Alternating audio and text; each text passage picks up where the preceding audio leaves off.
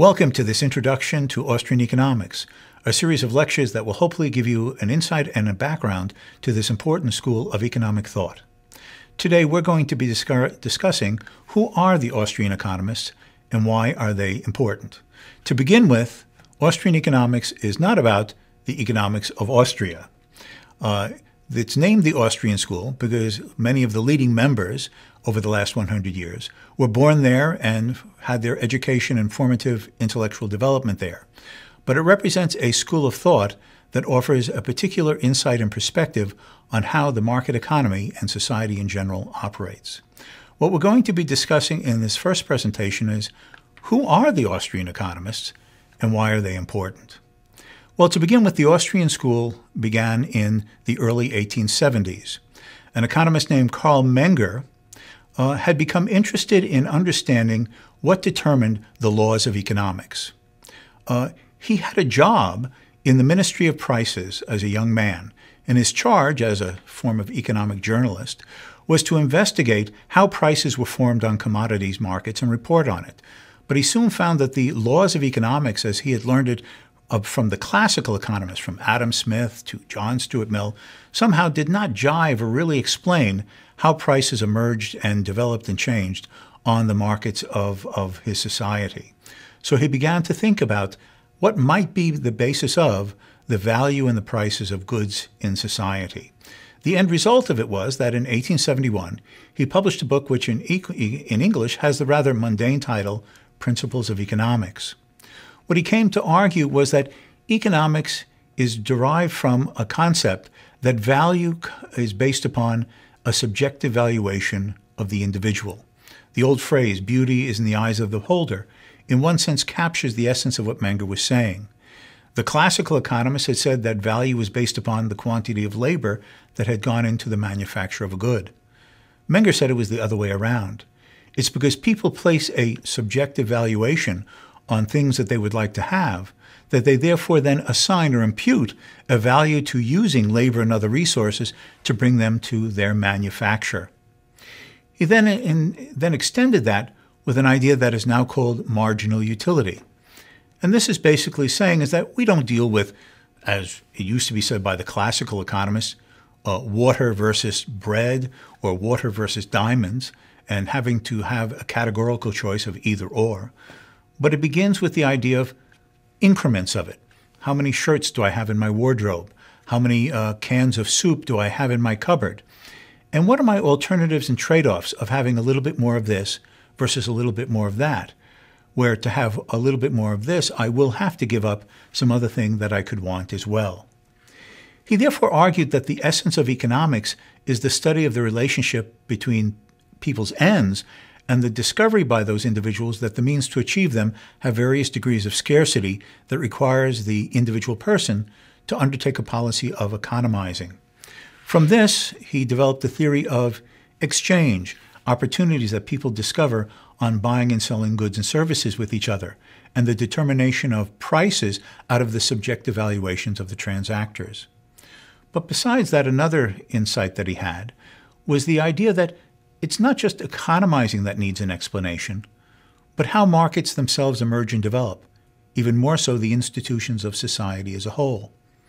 And as we will see later on, when we touch upon the subject of the Austrian theory of money, we will see that Menger argued that whether it be language or custom or tradition or law or the general rules of the market as well as money, these are not the creations of governments or benevolent rulers who impose them or establish them by edict or command, but they emerge from the bottom up in spontaneous processes of results of human action, but not of human design.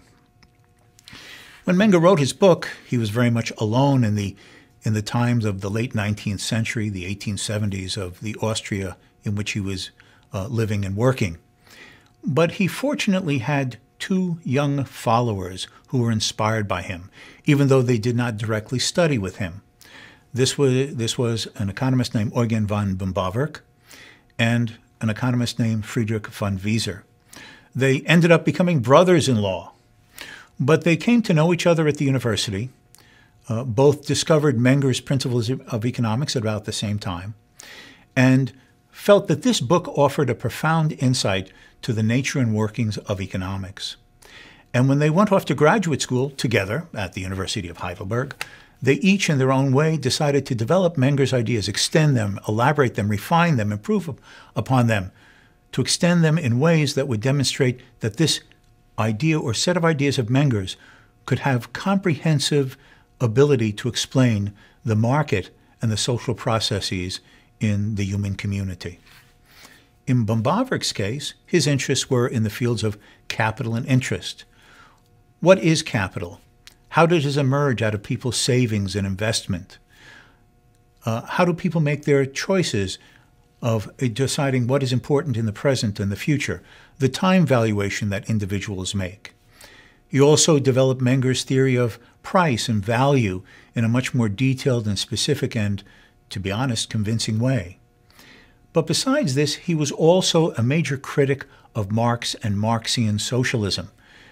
In the late 19th century, he was considered the major critic who in many ways helped undermine, if not to undercut, the fundamental premises of Marxist theory of economic value and the rationale and argument that Marx has made that the workers were exploited by the capitalists. And I just might mention as an aside, Bombaverk was not only a theorist, but he was a man of practical affairs.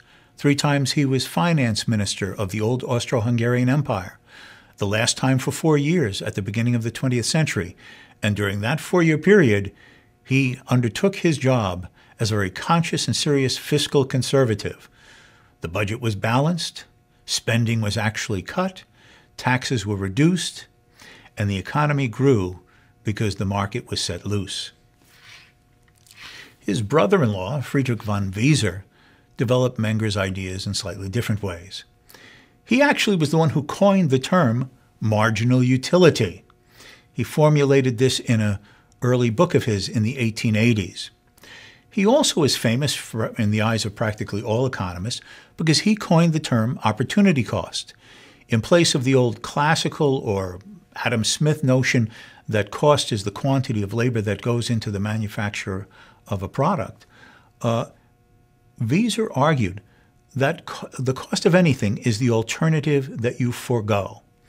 If the means are scarce and they could be used for one purpose or another, the purpose that you do not pursue because you considered the other one of greater value or importance to you, that alternative that you give up and set aside to use the means for something else, that is the cost of your choice.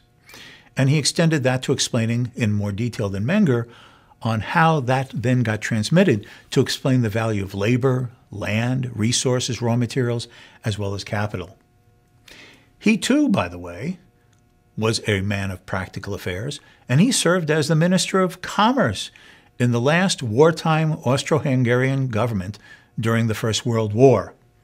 And he also, his last book, a book that came out in the year he passed away in 1926, was called The Law of Power. And that he, like Menger, attempted to explain the laws of the social evolution of institutions, customs, and the marketplace. In the 20th century, the 2 most important Austrian economists have been Ludwig von Mises and Friedrich A. Hayek. Ludwig von Mises was born in 1881. He passed away in 1972. And he really was the fountainhead of most of the ideas for which the Austrian school became famous in the 20th century. And in these lectures, as they progress, will many, many times come across his ideas and his development of these Austrian themes. To just give a brief reference, he argued that economics was a science of human action. Our concern was explaining the logic and the structure of human activity and human choice-making, and that this requires to understand that the methods and the tools of economic reasoning are in many ways essentially different from the methods of science in the natural area of science.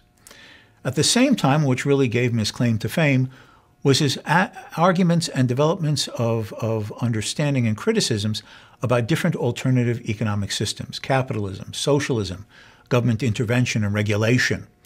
And as we will see, he really was the economist who, early in the 20th century, came to challenge the question as to whether socialism was viable as an economic system. He also developed an Austrian theory of the market process, the role of the entrepreneur, the essential significance and importance of economic calculation for market rationality. He also was a major contributor to the theory of money, and based upon that and his analysis of the interactions of savers and investors and the role of government in central banking, he developed a theory of the business cycle, in which he connected the theory of money, the capital markets, the investment markets, and the chain of events that could set in motion through central banking and mismanagement of the money supply in the swings of the inflations and depressions of the booms and busts of the financial cycle. And one other major figure, as I mentioned, was Friedrich A. Hayek.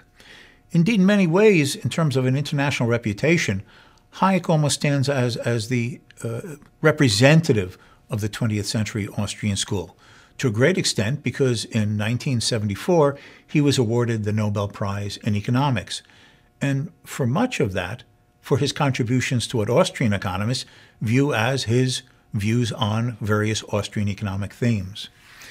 In the 1930s and early 1940s, Hayek taught at the London School of Economics, having left Austria in the early 1930s. And in that capacity, and through his writings on money and the business cycle, throughout the 1930s he rapidly became viewed as the major and preeminent foil or critic to the emerging Keynesian economics developed by John Maynard Keynes.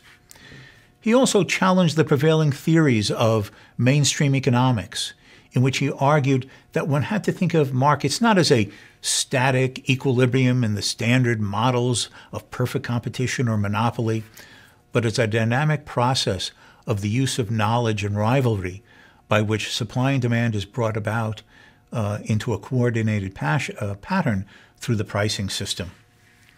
He also was a major critic through those avenues of thought on socialism. And as we will see, he argued the weaknesses of socialism on two counts. One, the danger that it could lead to tyranny, and the second one is that following and developing upon Mises's ideas, there were fundamental flaws that by doing away with competition and a price system, the socialist economic plan could only lead to irrationality, stagnation, and economic decay. And finally, in the 1950s and 60s and into the 1970s, Hayek developed the social side of these theories and developed ideas concerning social evolution, the spontaneous development of many forms of social order, and especially the political element of the political institutions that are necessary for a free and prosperous society. There have been other Austrian economists since then.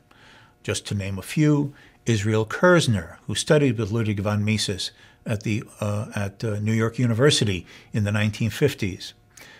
Murray Rothbard, who, while himself earning a degree at Columbia University, was inspired and greatly developed many of Mises's ideas in later years in the 1960s and 70s.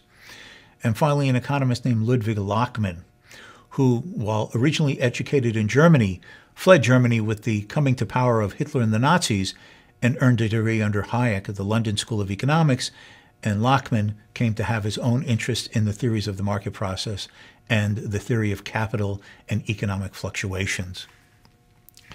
Since then, from the 1960s and 70s, there has occurred an immense renaissance, a rediscovery, a renewed development of the Austrian school through an entire array of younger scholars who have taken the ideas of these masters of the Austrian tradition and built upon them, extended them, developed them into new and vibrant ways.